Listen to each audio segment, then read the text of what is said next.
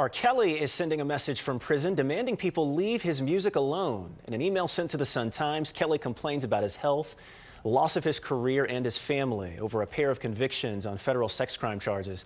Late last week, a collection of the R&B star's songs briefly appeared on the major music apps, but Kelly's representatives say the release was unauthorized and that music was stolen.